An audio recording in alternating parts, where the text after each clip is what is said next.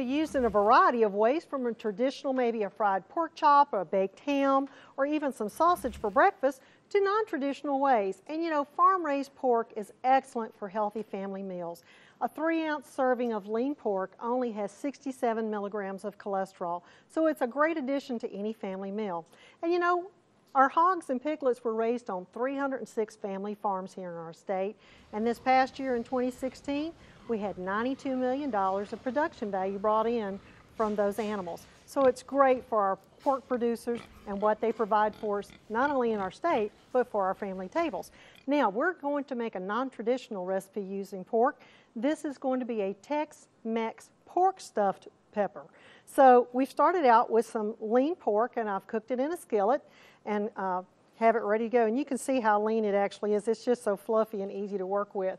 And to this, I'm going to add couscous. Now, the nice thing about this recipe is quick, and it's so easy to do, because while the pork is cooking, you can actually cook the couscous, because you just put it into boiling water and set it to the side, and in 5 minutes, it's ready to go.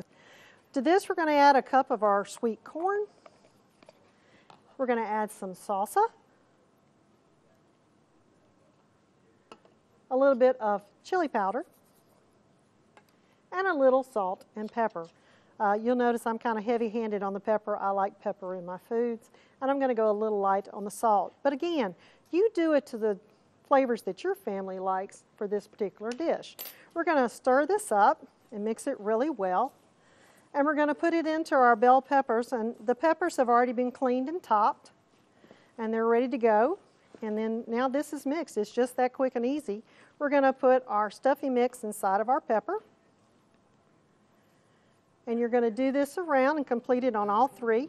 These are going to pop into an oven at 500 degrees. The peppers are going to roast in the oven while it cooks. You cook it for 10 minutes, pull it out, add some cheese on top to melt, and you've got a great meal ready to go in another 5 minutes. Check it out at our website at growingmississippi.org and find out what kind of pork meals you can have for your family.